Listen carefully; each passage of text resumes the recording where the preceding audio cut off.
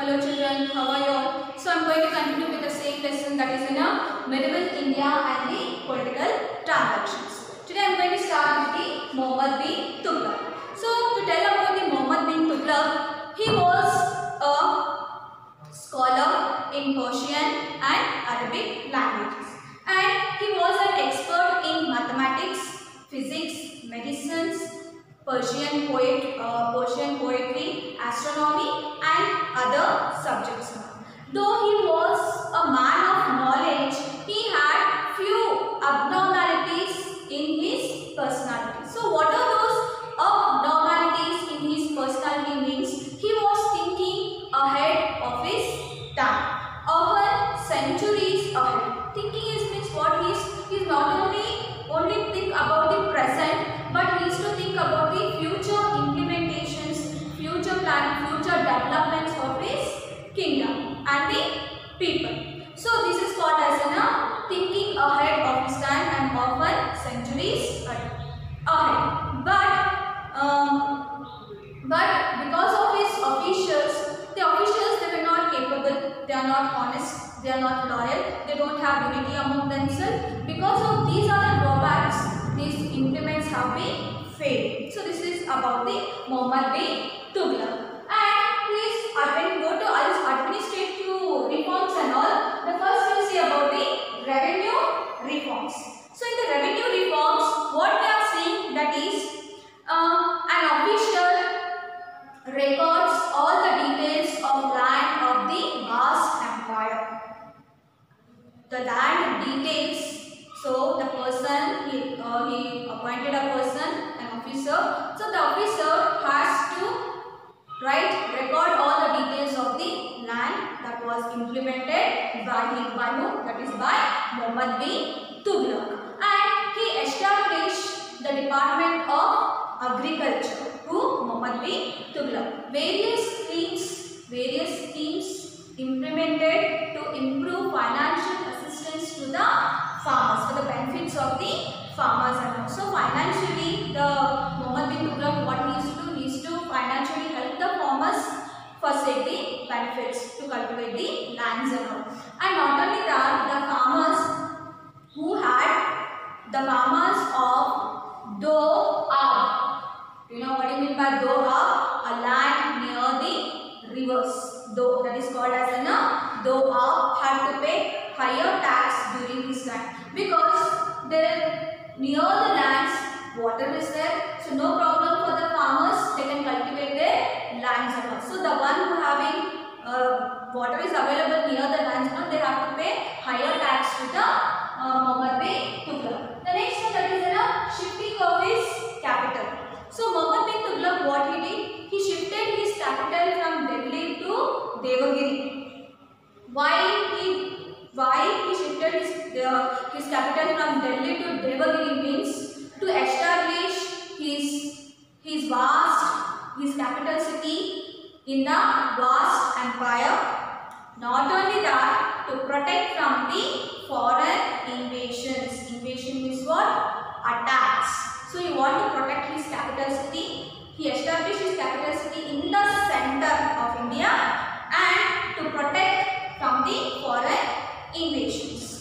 And what he did, and few drawbacks were there while shifting that. Proper precautions were not taken. I already said his officers were not capable, they were not honest, they don't have unity among themselves. So this leads to the enormous common people suffered severely while shifting the capital city from one place to another place, from Delhi to Devagiri. And next one, that is an experiment of the symbolic coins. So here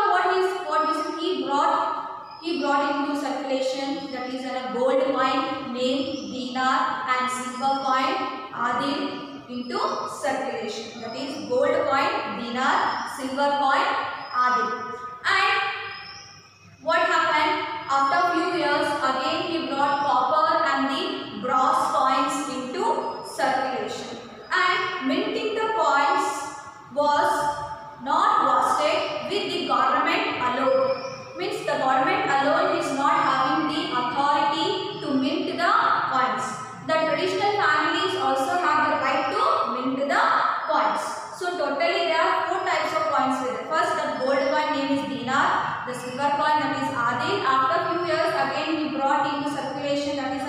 copper and the brass. The next one, that is in a Deccan policy. Muhammad bin Tughlaq is implemented his administration in the areas conquered by him in Deccan, that is in the south. He had conquered the Warangal, the capital of the Kakatiyas. He also destroyed the Bharasamudra, the capital city of Hoysalas. Madurai in South India was conquered by the Muhammad bin Tughlaq. And Jalaluddin Hasan Shah named as a governor. So after conquering all these places and he appointed a governor, that is Jalaluddin Hasan. And Muhammad bin Tughlaq is the first Delhi Sultan to establish a vast empire in India. And Muhammad bin Tughlaq organized a big army. Who? Muhammad bin Tughlaq organized the big army, and in his 11 years of rule, he fought 27 wars, 27 battles in South India during his 11 years of rule. So after that, that leads to the rise of the Vijayanagara and the Bahamani kingdoms. That is about the Deccan policy. The next, later Tughlaqs. So after Muhammad bin Tughlaq, who is that? Who ascended the throne after Muhammad bin Tughlaq was Feroz Shah Tughlaq. Ascended the throne after Muhammad bin Tughlaq. Implemented numerous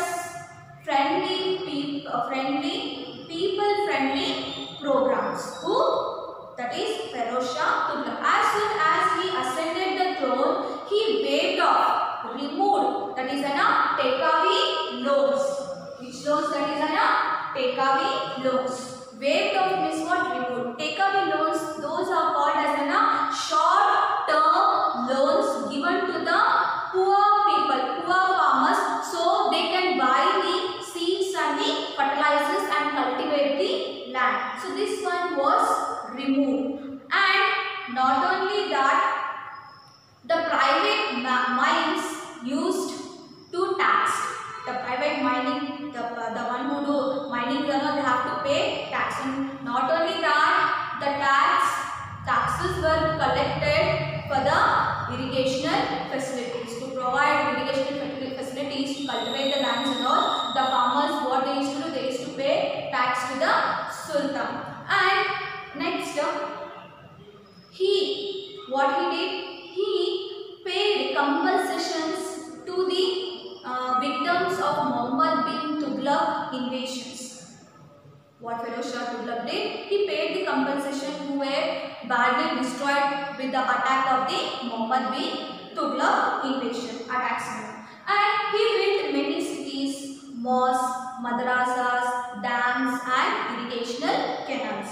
Jaunpur, Fatehpur, Hisar, Ferozpur and Ferozabad. So these are the important cities built by the Feroz Shah Tughlaq. In that, Jaunpur was a famous learning center at that time, and dharmashalas also built for the benefits of the travelers. Okay children, so this is about the Muhammad bin Tughlaq and about his administrative reforms. And the last, after Muhammad bin Tughlaq, who ascended to the throne, that was Feroz Shah Tughlaq. So tomorrow